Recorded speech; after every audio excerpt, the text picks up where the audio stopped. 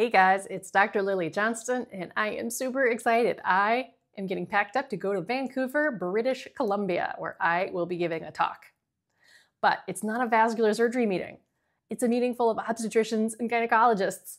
What is a vascular surgeon doing talking at a meeting full of OB-GYNs? Well, as it turns out, I'm giving a talk on cardiovascular risk and hormone therapy, or menopausal hormone therapy to be specific.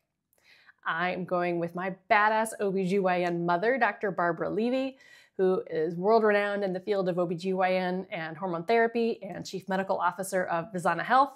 And we are both going to be speaking about this issue of safety in menopausal hormone therapy. Because as you may know, in 2002, Women's Health Initiative was publicized and an entire generation of women was told that it was dangerous to be taking menopausal hormone therapy because of the increased risk for heart attack, stroke, and breast cancer. 20 plus years later, we think those risks are a little overblown, and what risk there was seems to be very specific to the type of hormone that was used in that study.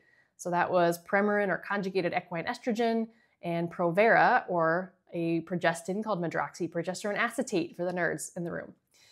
Never mind that, that is typically not what is being used today in modern menopausal hormone therapy, and what we're using today seems to be very safe from a cardiovascular standpoint and from a breast cancer standpoint. So my mom and I, will be sort of going through all of those data, going through the trials, what they showed, what they did not show, and what modern studies have shown us about the risks, both related to heart attack, stroke, blood clots, all of the above, because many women are symptomatic in menopause, from night sweats, hot flashes, joint pains, urinary tract infections, vaginal dryness, whatever the case may be.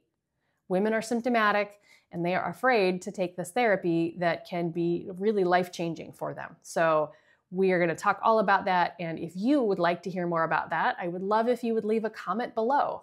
If there is enough interest, I will be happy to share that whole talk and my slides with the audience here. So leave a comment below, and if you would like to be aware when that drops, just like, subscribe, or share this video with someone in your life who should hear it. I will chat with you guys from Vancouver. We will talk more then. In the meantime, take good care.